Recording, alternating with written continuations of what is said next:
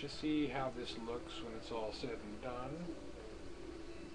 I don't know if you can hear my 80s metal white snake cracking me up. Anyway, just sitting here kind of chatting back and forth with one of my buddies about the new president and all that kind of stuff. And I don't know. He said something about a quick fix. I don't think there is a quick fix. It didn't break quickly. This has been coming for a long time. One of the things that geez, when my ex-wife and I first bought our first house, the banks wanted us to lend us way more money than we could pay back, and you know, we were smart enough to know we can't pay this money back.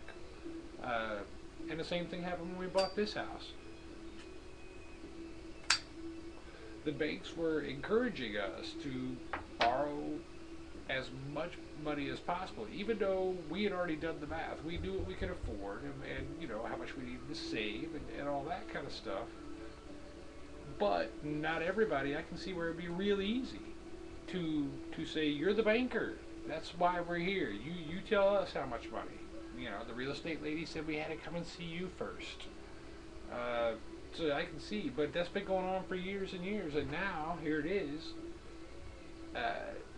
All that bad debt. It's all that bad debt. All those people that bought those properties that they really couldn't afford in the first place if they'd just done their math themselves. So you can blame the banks, but they were being encouraged by the government. So I'm pretty sure. Anyway, just felt like I needed to get that off my chest. So hope you all can see me, because that's different than this. I'll talk to you later.